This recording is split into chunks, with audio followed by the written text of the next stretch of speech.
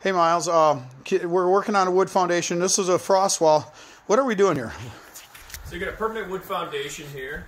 This is our walkout on this side, so we have a frost wall underneath it here. What is a frost wall, Miles? So frost wall, so this walkout wall here is going to be at grade. That basically means you're going to be able to step out on the ground.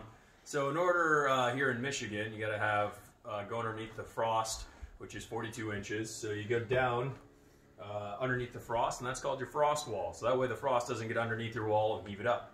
So part of that too, and part of the energy code, is you got to have insulation. So we went through and we cut out this foam board for each of these different pockets here and installed those. And as you can see, I got some spray foam in my hand and just kind of went up and filled the gaps here from the non-perfect cuts and got us all sealed up the rest of the way on our frost wall here. And that was a 2-inch R12 foam, correct? Correct. Awesome.